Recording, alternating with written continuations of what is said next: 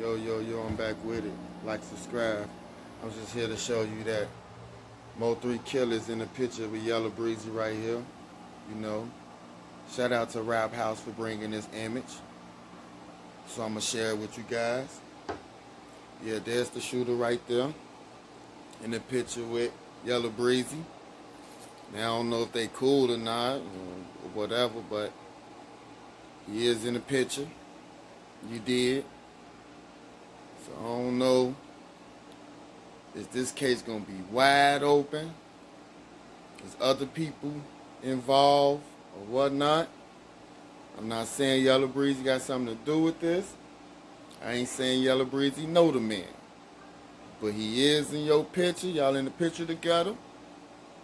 So I wonder is that paid hitman gonna tell Mo3 shooter.